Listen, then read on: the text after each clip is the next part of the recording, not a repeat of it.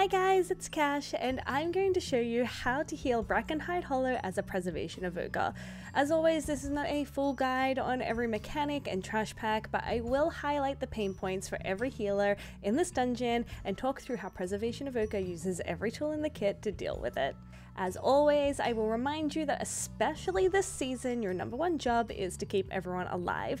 The heal checks are crazy, and if a team needs your DPS to complete a key, that seems like their problem. Very quickly, for some context, I have my force set, and so this is the talent tree that I run. This will be changing soon as our tree is changing slightly in patch 10.1.5, but for now it's a pretty standard build. I'll update it in the comments when that comes out. Probably the only talent I would change is like this here. I would take some points from Life Force Mender and put them in Renewing Breath. This is especially helpful when you don't have a good disease dispel in your comp, or if lots of nasty bleeds and diseases are not being kicked. This can help counteract that, even with the 2 set. Okay, now let's get into it. The trash packs leading up to the first boss are pretty simple. There are a few tank busters in here, so keep a close eye on your tank. Hunters have an ability called Bone Bolt that leaves a bleed behind, so you can use Cauterizing Flame to cleanse whoever gets that.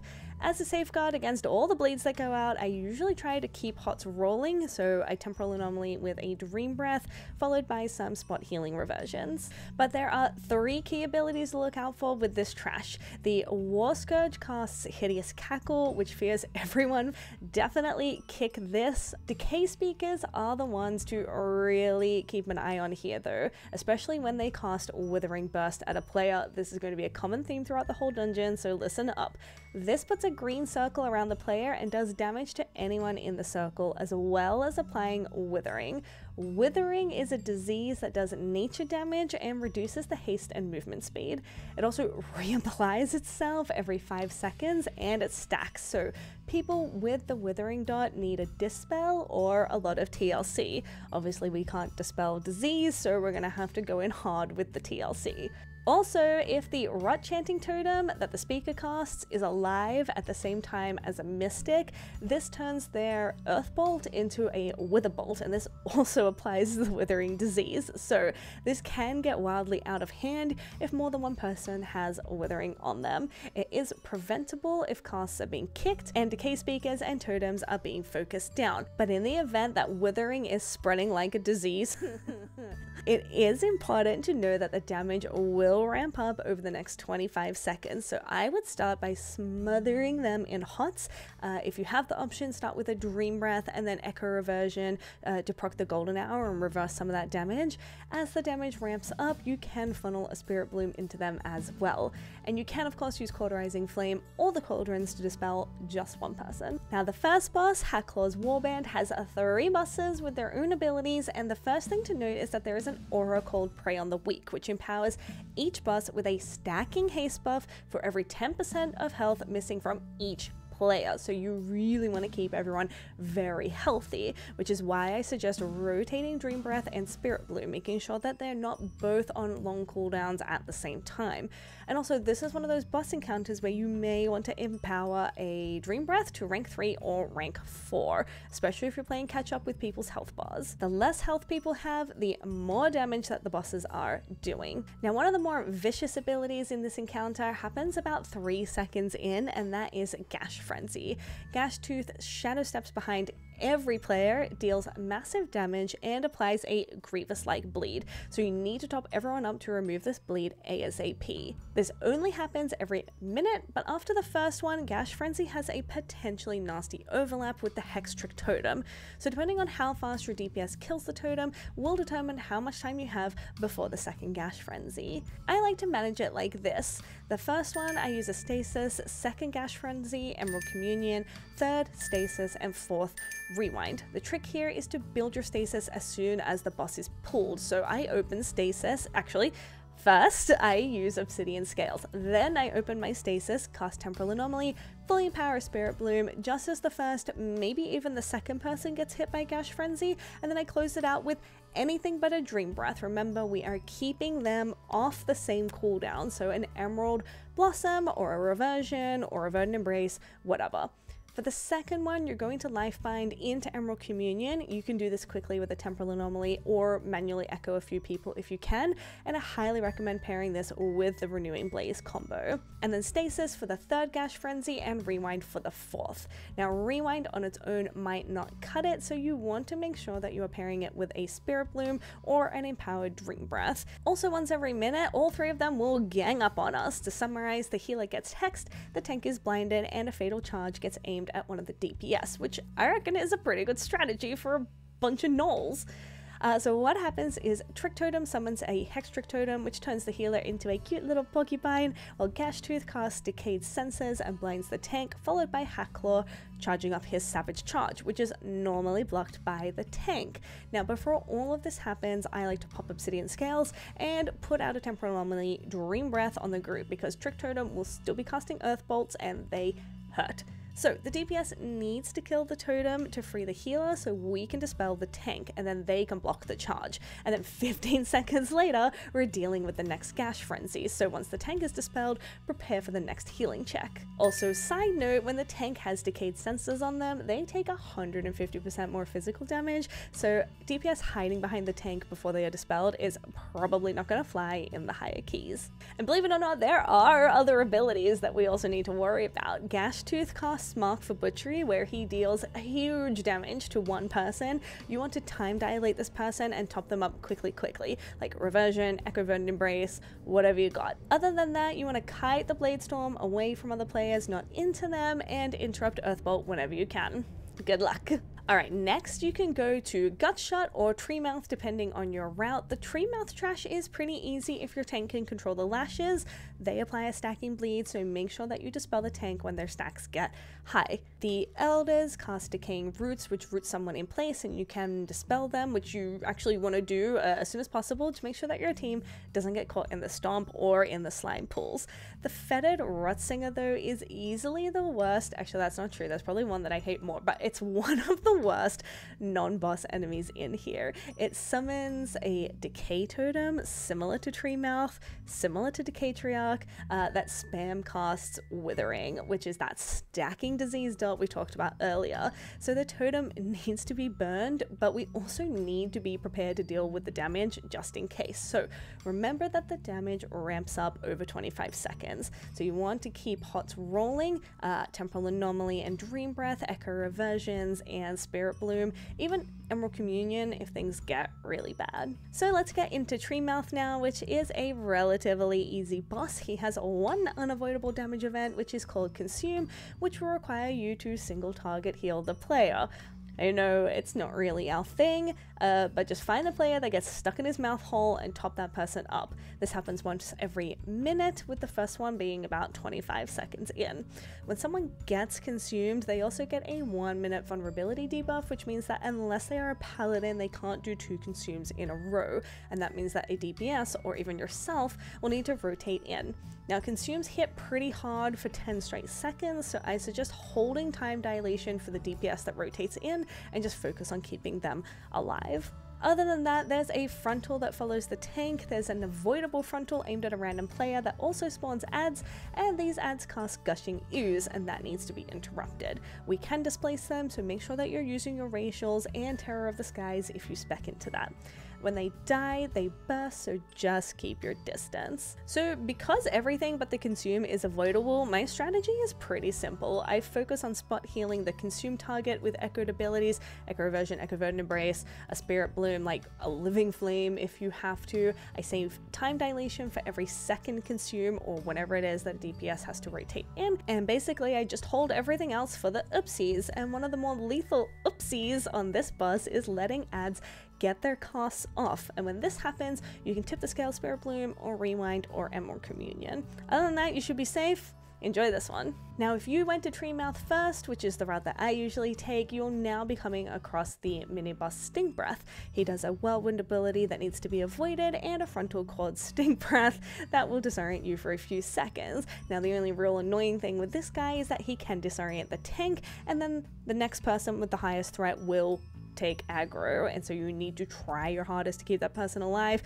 Honestly, they can be kiting or popping defensives as well though. The trash on the way to Gutshot is primarily beasts like vultures, bears, and hyenas. Vultures cast Screech, which does big AoE damage, so that definitely needs to be kicked, but the real pain in these packs are the Rotbow Stalkers. They have that pesky pack tactics aura that increases damage and reduces cooldowns of the mobs around them.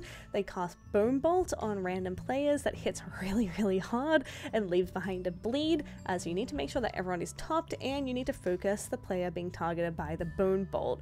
The deadliest ability, and this is why this guy is my least favorite though, is called Scented Meat. Similar to Gutshot's Meat Toss, the Stalker throws meat on a random player, which does damage and leaves behind a very fast ticking dot, but also causes all the beasts to fixate that player. So make sure you're giving them some TLC, using your racials to knock their beast back to give your teammates some breathing room, and just focus that person. But also, because as if that wasn't enough for one guy, they have a 40-yard frontal called Bone Bolt Volley, which essentially is an AoE Bone Bolt and will leave behind a very nasty bleed on anyone hit. You just need to heal through this, Temporal Anomaly, Dream Breath, all your normal AoE healing abilities. Now Gutshot is another relatively easy heal if everyone is avoiding the hyenas. I find that the trickiest part of this boss is that everyone ends up being very spread out, so my number one tip is to keep an eye on where people are and keep an eye out for the fixated people, because besides the tank, they're the only ones that should really need healing. Basically, traps spawn on the ground under random players, so positioning is important. Some groups like to drop them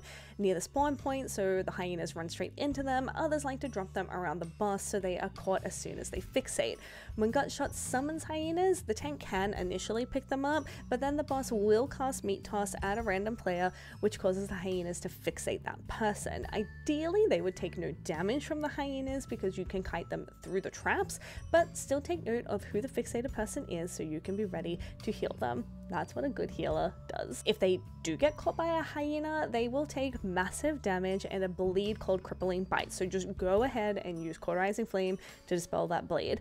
And finally, interrupt Master's Call at all costs. This frees the hyenas from the traps, but it also makes them immune to CC, which is a very bad time. And now we're in the home stretch, clearing to Decatriarch. As a healer, your main concerns here are the Slash's Decay Claws, which put a big heal absorb on a player, and Bloody Bite, which is a Grievous style bleed, so use that burst healing to top up the player with the bleed. Rotsingers are also in the area, so keep an eye out for their Withering Totems, and remember that the damage ramps up over time, so start small and increase your healing as the stacks increase, otherwise you will run dry before the dots end. And Rot Hexes put a circle around someone and you need to spread out so you don't spread the contagion.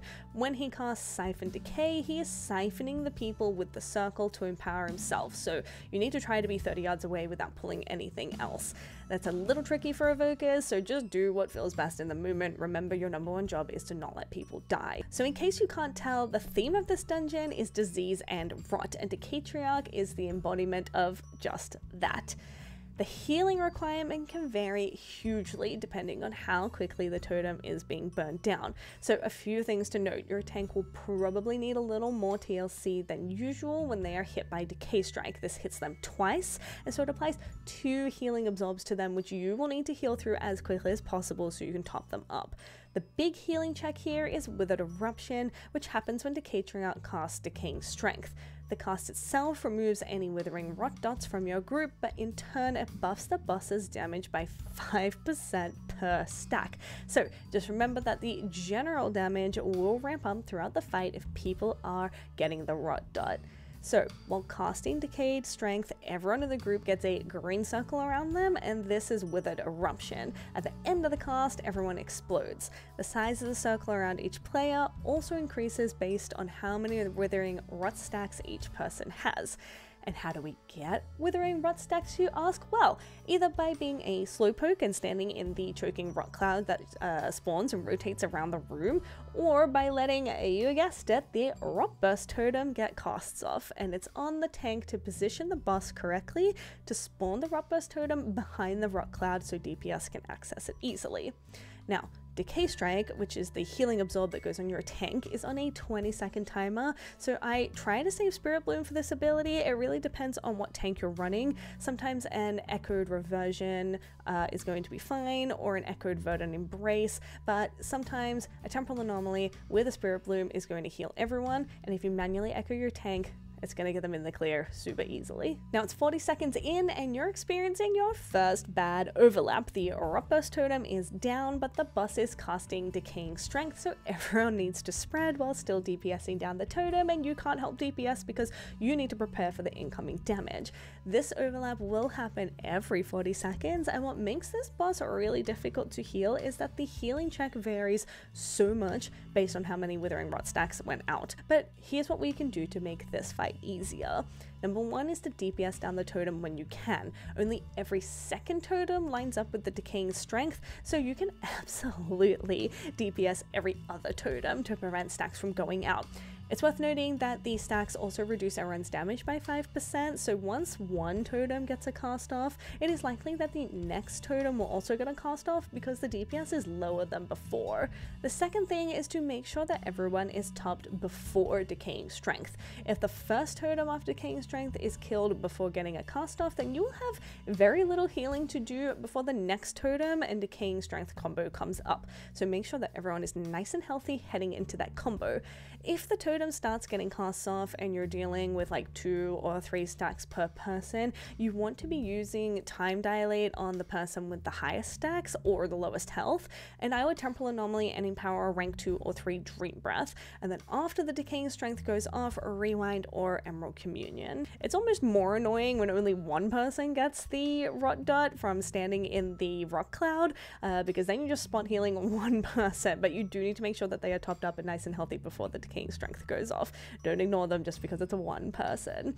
So my strategy for this boss is to use a cooldown either before or after Decaying Strength. If your group is in poor health before the Decaying Strength, use a cooldown like Tip the Scales, Stasis, or Emerald Communion to top everyone quickly before the cast goes off and we all explode.